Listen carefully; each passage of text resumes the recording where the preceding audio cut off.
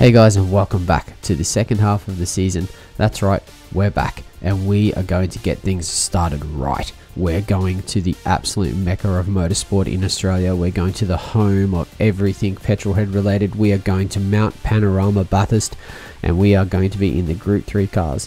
This is the first chance for the teams to check out the new cars for the second half of the season, and the privateers are going to test out their new whips as well.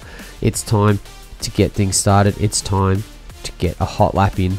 This is all going to be proudly brought to you by Hybrid Ag again, and Corbin is going to do the honours and take us for a lap around the mecca of motorsport in Australia, Mount Panorama Bathurst. Take it away, Corbin. Thanks Viper, and welcome to my wheel-to-wheel hot lap. Bathurst is a very tricky track, so it's very important to try and keep the car in a straight line, and I'll point out the couple mistakes I made in this lap just to help everybody know the common mistakes you can make around Bathurst. So coming into turn 1, usually about maybe 75-80 metres, brake, turn in, try and just nick the curb on exit. Try and avoid the grass. That's minor mistake number 1. Key is to really get on the power nice and early. You've got a mountain straight is a long straight that you can lose a lot of time on, so it's important to get good speed. Coming into turn 2, I think the key is to be braking along this concrete access way along here. If your car pulls up really well, you can do it later. If your car doesn't pull up really well, pull it a bit earlier. I broke a little too late here, but managed to recover pretty well, taking the wide line. Hitting the curb, important to hit the curb on the outside as it can straighten up the car really well and really launch you towards the cutting. In the cutting, I like to coast around, steady the car up, bring it in. Bit squirrely on exit, but that's alright. Into the Fujitsu sections, if you do it really well, you can do it flat, but if not, a little quick lift will do the job. Here, very quick lift, really out. You have to maximise the whole road. And along here, you want to start as far off to the right as you can afford, just so you can carry as much speed. I did again half lift here. You can do that flat, same with the Fujitsu section. It is just quite difficult.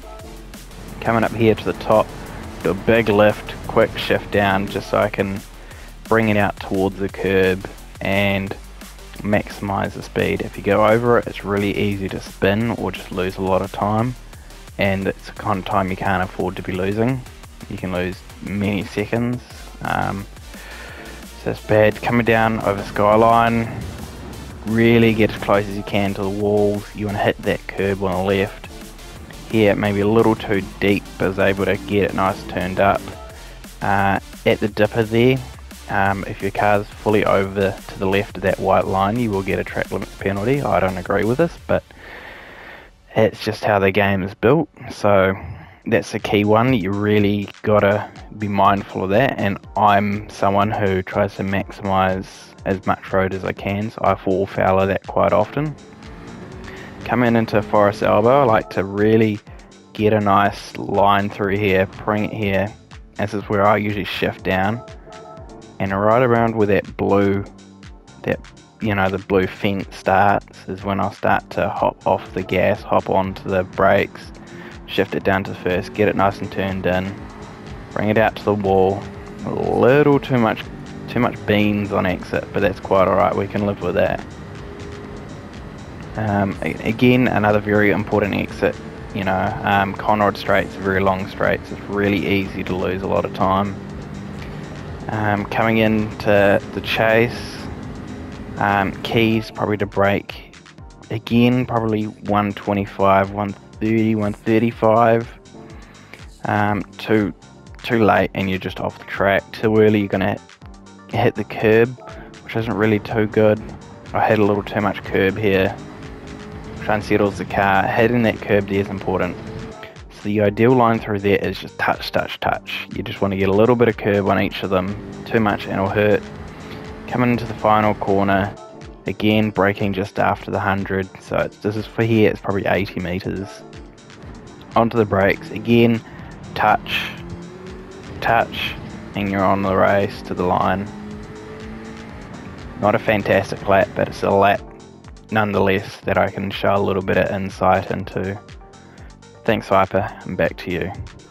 Thanks for that, Corbin. What a great lap. It's fantastic that the Div 1 drivers are all giving up some time to show us the way around this fantastic track.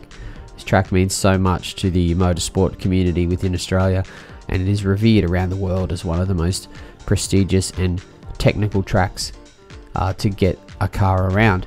So let's talk about the races this week. We have 3 races. We have 2 7-lap races and a 13-lap race. Now, the tyre requirements for these races are a little bit more traditional.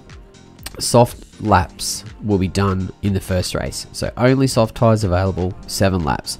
Now, this can be a problem for some cars, but not all cars are going to be that adversely affected. Hard tyres only for the second race. So this one's going to be a little bit slower, but it's definitely going to favour the cars in the second race that have had trouble with the longevity of the tyres in the first race. So it's probably going to even things out a little. Softs and mediums will both be available for the third race, and they will both be compulsory. So definitely a pit stop's going to be happening there, which is going to open up fuel strategy. It's also going to open up tyre strategy.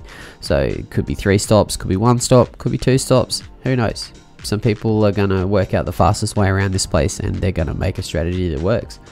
Qualification for this week. We have 1 10-minute quali for the first race, a Hotlap quali for the second race, and then a reverse grid of the second race results for the third race.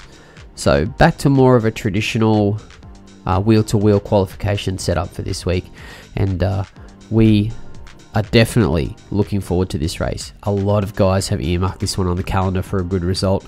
Everyone's done a lot of laps around here. Everyone knows the track really well. Some guys love it, some guys absolutely love it, and some guys ironically really hate it. So just let us know which one you are. We're all looking forward to this race. We're all itching to get back on the track. It's been a great break. It's been a great Easter, and we hope everyone's been happy and safe, and we look forward to seeing you all guys back on the live stream. So you know what to do. You know where to find it. It's going to be 5:30, but not daylight saving time this time, normal time. And it's 5:30 on our YouTube channel, 5:30 on our Facebook. You guys know where to find it. You guys know what to do. Tune in, get ready for it. We're going to go wheel to wheel. You're going to love it. I'm going to love it. I can't wait for it. Let's go.